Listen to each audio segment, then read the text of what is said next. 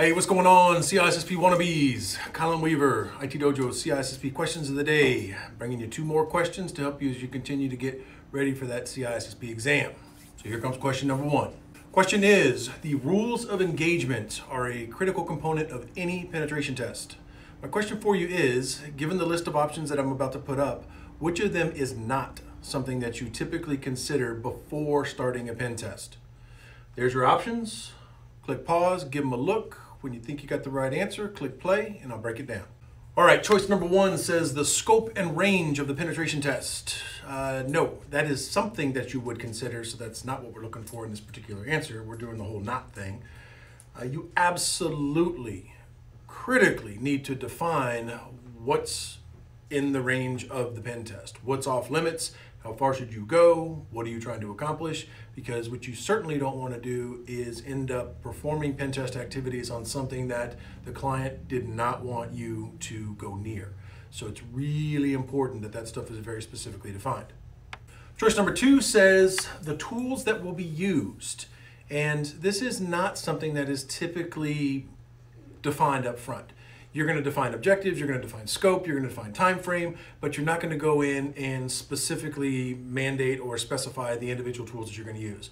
Now, that's not to say that there won't be a time when a particular tool set is requested or something like that, but in general, if you go look at pen test contracts, they don't specify which tools are actually going to be used to do it. So in this example, that's the answer choice that we're looking for. But let's go ahead and look at the other ones just to make sure, and then we'll move on.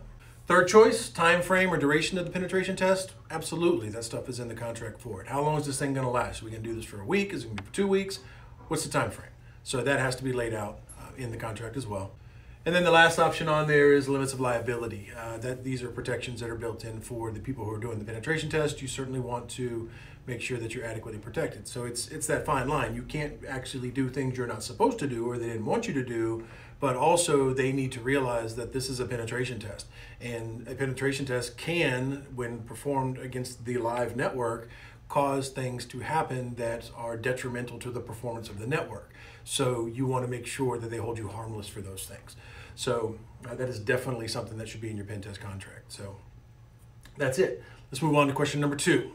All right, which of the following access control mechanisms will allow an information owner to control access to information resources based upon the subject, the object, and environmental considerations?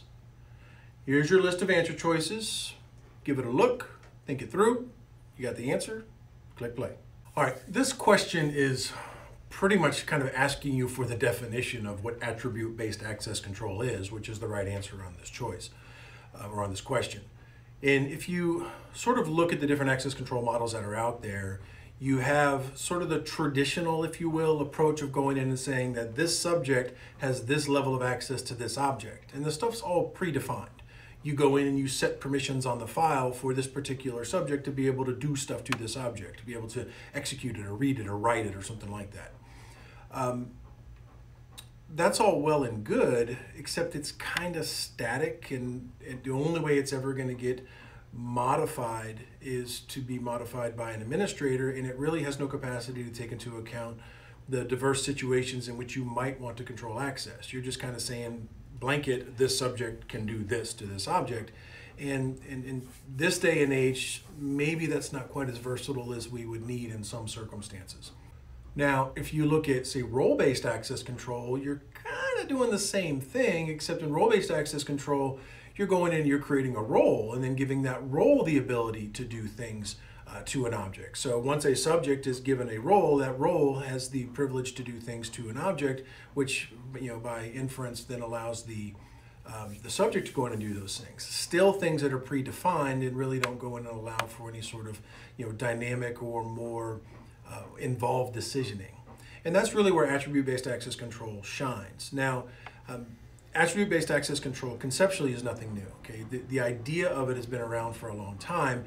It's just that we're more formalized now than we were a few years ago about talking about things that are attribute-based. Now, for example, you might want to go in and create a rule that says that only managers can write to the quality score values of a Virginia-based employee if that manager has one of those employees as a direct report. Now you could do that with groups, but it's all static. Whereas with attribute-based access control, it can be done dynamically. You could, for instance, also kind of extend this into the world of like Chinese wall situations, where you're talking about conflicts of interest that might be created based upon previous access to certain files.